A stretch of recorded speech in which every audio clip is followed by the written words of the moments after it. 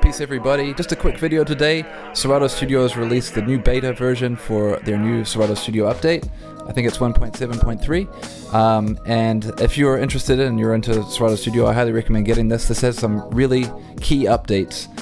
So if you're not already in the beta, I'm just going to quickly show you how to do that. So as I was saying, if you're not part of the beta already, you can just quickly go to your account. So go to serato.com, click on your account, and then scroll down on your account until you get to this page here, and then look for the download beta. Just make sure that's turned on, and then if you click on download beta, it'll take you to here, which is where you get the latest version. Just scroll down to the bottom and you'll get the download here, and you can see the new features are drums deck keyboard mode, which enables you to move individual drum notes off grid or change the pitch of an individual drum hit. So that's pretty important. Just please note though that projects and deck presets saved in this version cannot be opened in previous versions. I'm not too sure how many of you guys would be doing that anyways, but yeah, that's just an important thing to know. Click on whatever version you need, Mac OS or Windows, and install that thing. And once that's installed, you'll see a very small difference in the drum deck. So if you're used to the samples, the sample deck, you'll notice that there is the little keyboard button here now in the drum deck.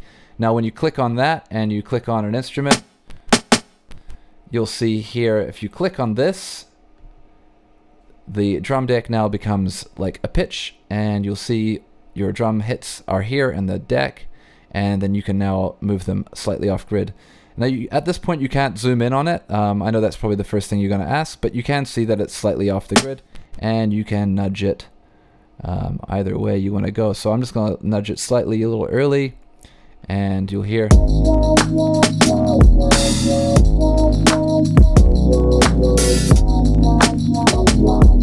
this one's a little late, so nudge it forward a little bit, and it will try and snap, but you can just double click it again and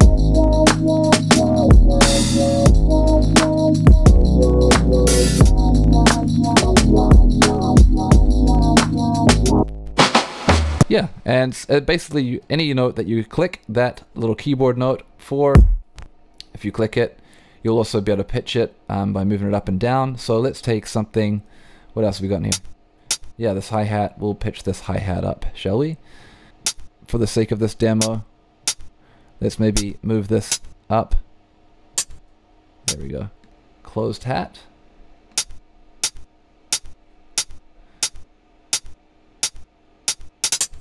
There we go.